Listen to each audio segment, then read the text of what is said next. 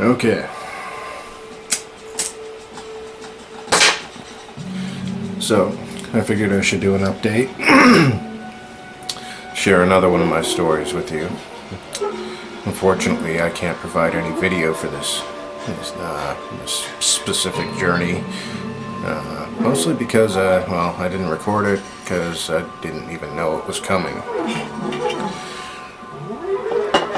So, first lesson learned is that mushrooms are a extremely powerful psychedelic drug.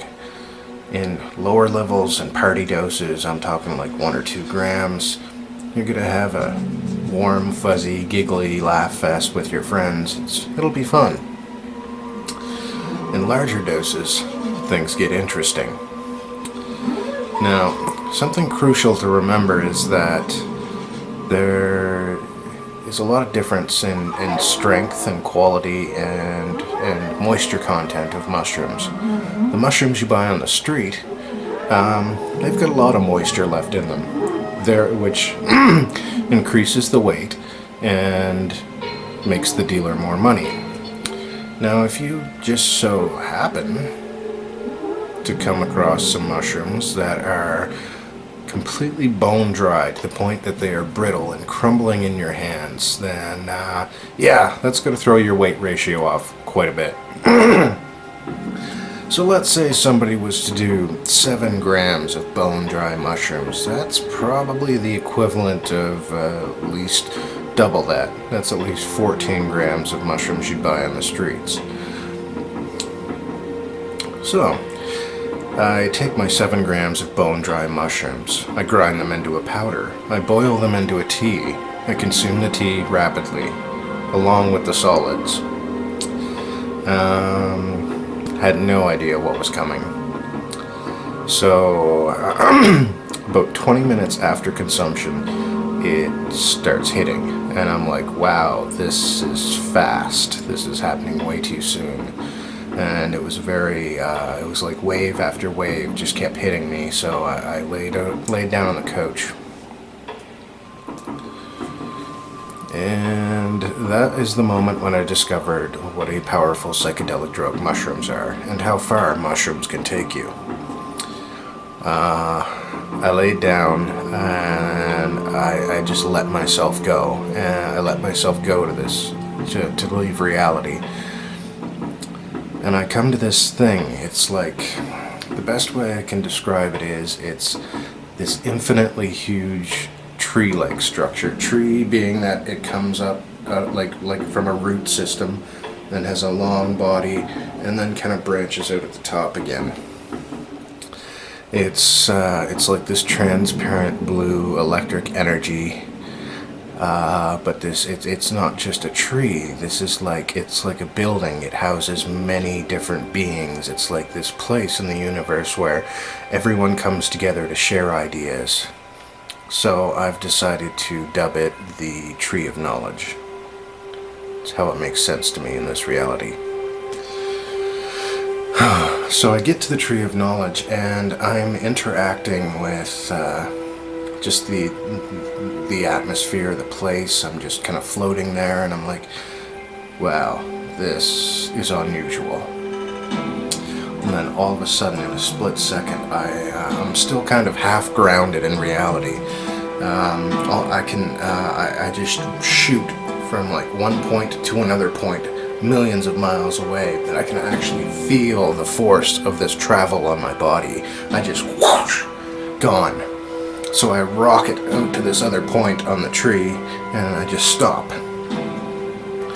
As soon as I settle from having moved so fast, I notice this being there, sitting there working away on something, and so I go over, and without speaking or anything, just with my mind, just with you know, consciousness, we start to exchange ideas. So I exchange ideas with this being, and I come to realize that for one of many reasons, they are here to study us. But so I come to understand that they are studying us, but at the same time, as I'm learning all these things from this being, as I assume that I'm having somewhat of a conversation with this being, I come to realize that this being might not even know that I'm there. This being might not even be aware that we're interacting with each other. I might not even be actually, speaking to this being. I might just be picking up on things from its subconscious. That's the thing about, other life from other places, from other times, other dimensions. Our consciousness, our perception, our reality is so completely different. There is no way we could ever sit down and have a conversation and draw two parallels. Like, there's no way I could say, this is water, and they would say that is water. Even though we might have two things that are similar where we come from, there is no way our minds could wrap each other around that concept. So, I interact with this being for a while, and then I get rocketed off again to another place, and I encounter what Terence McKenna spoke at length about, the Machine Elf, or what he dubbed the Machine Elf. These weird little cosmic elves are pretty common in a lot of people's trip experiences on several different drugs, DMT, psilocybin, a lot of these different plants that you can ingest. And people have all come back reporting these elves. Terence McKenna seen them so many times that he decided they were worthy of a name in this reality, and he called them Machine Elves. Google that name, Terence McKenna. He was one of the legendary psychonauts out there. Hunter S. Thompson is a pussy. Hunter S. Thompson was a drug addict. End of story. A lot of you are going to get upset about that, a lot of you aren't going to agree with that, but Hunter S. Thompson did junkie street drugs. Terence McKenna was an explorer in a world where there was nothing left to explore. So I encounter the Machine Elves. We share ideas. We mix and mingle subconscious ideas.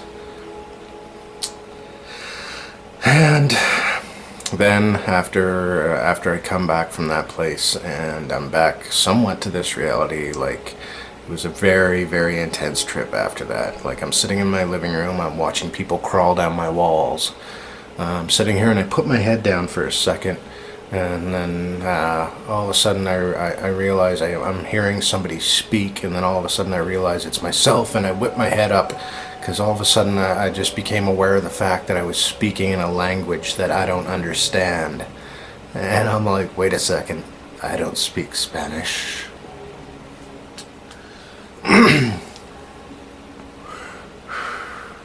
So what did I learn from this? Well, I've said it before, I'll say it again, I'm a very reckless traveler. I didn't learn too much in the way of preparation. What I learned from this is that there is a commonality in people's experiences when they're venturing beyond what we know as consciousness. And that brings me the greatest peace. To know that we all go the same place, we all see the same things. So, for any of you young up-and-comers out there, or folks who think that you might be interested in becoming a psychonaut, best advice I could give you is study. Read, read, read. Research, bitches. Read everything you can get your hands on. But do not take every single thing you read as fact or truth. There are a lot of fucking pseudo new age hippie mystics out there, and because they spent $50 on a hardcover book, they think they know everything. Nobody can tell you how to be spiritual. Your spirit is your own. Read, research, take bits and pieces from that. Take what works for you and make it your own. Don't assume that any of these people out there who are telling you that you're doing it wrong know what they're talking about, because they're still lost in a world of ego. Another thing I can offer up to you, you new folks to this, if you're considering becoming a psychonaut, a lot of you won't agree with this, but one thing that I found extremely helpful, a good testing ground to see if you have the kind of mentality that it takes to become a psychonaut, is salvia. Salvia is a very powerful, very short-lived psychedelic. It will introduce you to a lot of concepts that are just non-existent in this reality. To exist in a world that's infinite, to move towards something, but to not have moved, to not be further away from or closer to anything. Movement without direction, balance without center. Salvia throws a lot of concepts at your mind. To exist without a body, to see things but not have eyes, to perceive in its purest form. So if you're interested in this sort of thing at all, I'd say, hey, before you go off and waste all your money on ordering all this stuff online and getting involved in all this stuff and trying crazy things, just go buy some salvia. Take a puff of salvia. It'll take you on a 3 to 5 minute cosmic voyage. And if you come back from that and you're not terrified, if you're not just like, oh my god, I never want to get high again, if you come back from that and you're like, wow, if you're just curious, if you want to know more, if you have to understand what it was that you've seen out there, my friend, I think you're a damn fine candidate to be a psychonaut. But as always, hey, be safe, do your research, take your time, and for the love of fuck, have fun out there. Don't go into this all serious. Oh, it's like, oh, I have to do this, I have to do that. Oh, no. Have fun out there.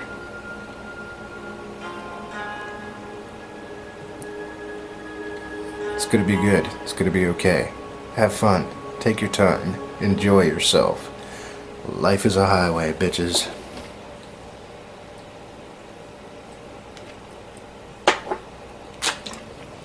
Peace.